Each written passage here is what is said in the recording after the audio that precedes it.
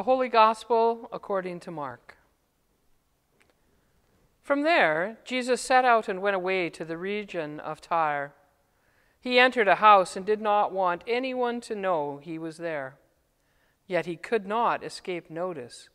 But a woman whose little daughter had an unclean spirit immediately heard about him, and she came and bowed down at his feet. Now the woman was a Gentile of Syrophoenician origin.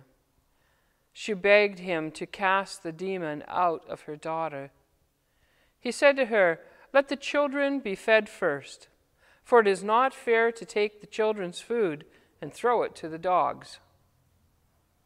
But she answered him, "Sir, even the dogs under the table eat the children's crumbs."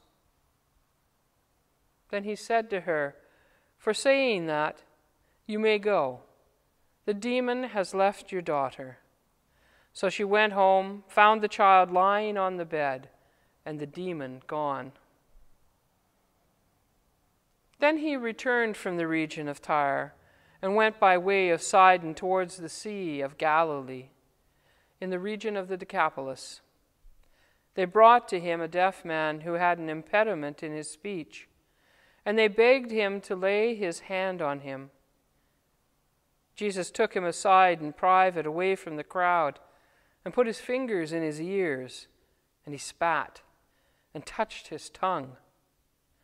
Then looking up to heaven, he sighed and said to him, "Ephphatha," that is, "be opened." And immediately his ears were opened, his tongue was released, and he spoke plainly. Then Jesus ordered them to tell no one. But the more he ordered them, the more zealously they proclaimed it. They were astounded beyond measure, saying, "He has done everything well. He even makes the deaf to hear and the mute to speak." This is the gospel of the Lord.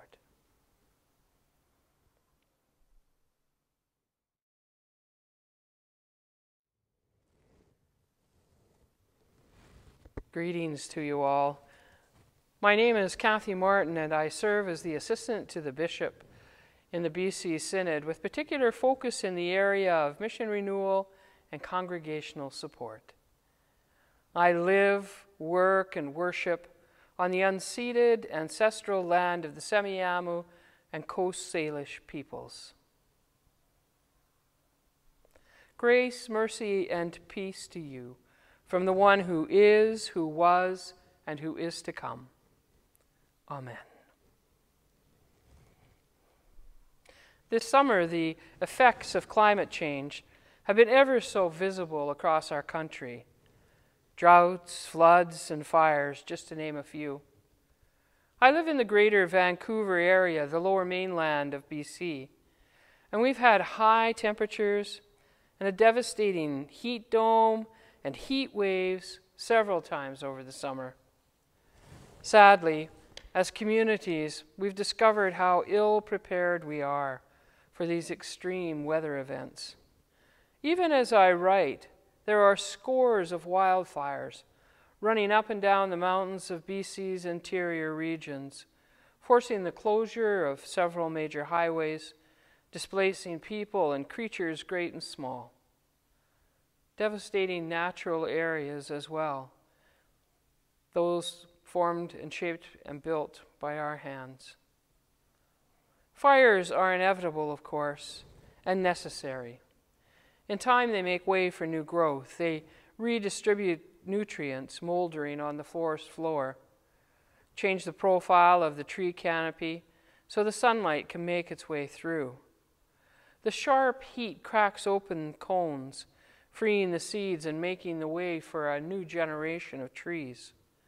But first, when these fires appear, random, wild, and out of control, all we see is the devastation and the aftermath of this beloved landscape that is now changed forever.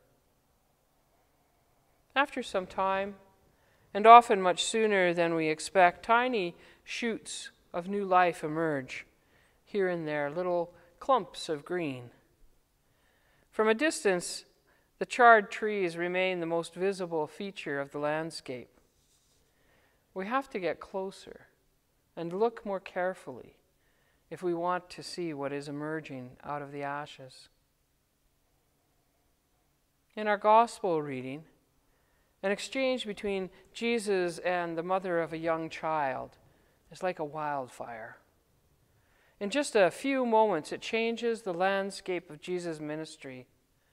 The sharpness of the woman's response cracks open assumptions of the past, releasing seeds that will begin to flourish and make way for a new generation of ministry.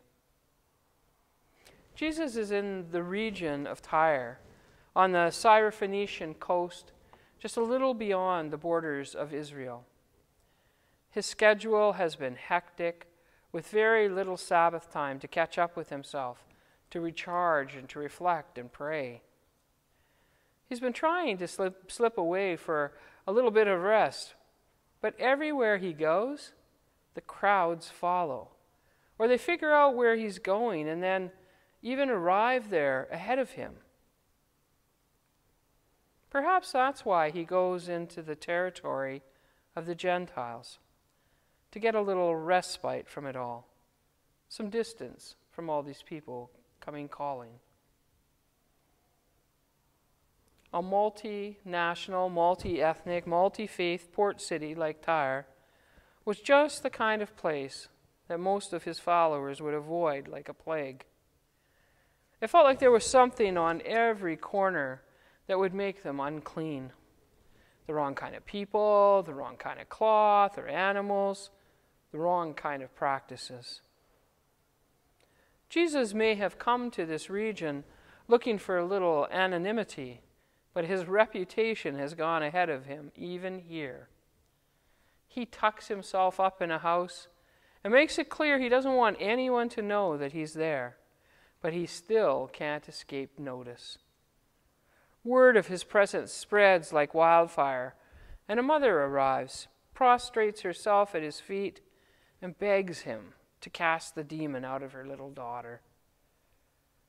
There's no way to know what this really means. In Jesus' time, all kinds of illnesses were assumed to be caused by evil spirits. We're told this woman is of Syrophoenician heritage. This means that she's a Gentile, not Jewish like Jesus and his followers. Her background, her culture, her religion are all different than his. To us, all these generations later, we think that this is something that wouldn't have mattered to Jesus, wouldn't have been something that deterred him from helping someone so desperate for his aid. Her origins or faith background just shouldn't be the deciding factor. But in that moment, for Jesus, it was. In Tyre, surrounded by people he'd been taught to avoid, dismiss, and see as unclean, in his weariness, in his yearning for just a few hours of anonymity, he utters these horrible words to an anguished mother begging for help for her little girl. Let the children be fed first, for it's not fair to take the children's food and throw it to the dogs. What? What did he say? Are you kidding me? His response is outrageous, at least to us.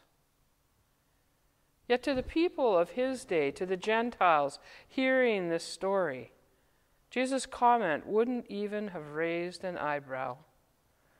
To them it was a completely appropriate and reasonable response, no matter how we might struggle with it now. I read somewhere that the most dangerous prejudices are the ones that are unacknowledged, the ones that we don't realize we have. If we can't see them, we can't change them. We are all shaped by the mindset of the world that we grow up with, whether we are aware of it or not, whether we like it or not. This is true, even for Jesus. Yet this woman, this mother, doesn't back down. In her desperation, she sees and challenges his cultural and religious bias. Sir, even the dogs under the table eat the children's crumbs. She contends that there is a deeper truth about God that his past is obscuring, and she challenges his refusal to help. Her words burn, and in the sharpness of her response, Jesus realizes that his call goes far beyond the people that he has been calling his own. In that moment, a new generation of ministry begins to take root, one that will flourish over the centuries and extend to the ends of the earth. A ministry that will welcome all people, include all people, and open the door to all people to enter into the love and grace of God. I wonder who you might encounter if you risked venturing into places in your neighborhood or community that you normally would avoid. I wonder if you might find someone who would interrupt your thinking the way the woman did when she encountered Jesus. I wonder who might cause us as a church to reevaluate our living, our prejudices, our assumptions about the way the world works or ought to. Maybe we would discover that there are things that need to change.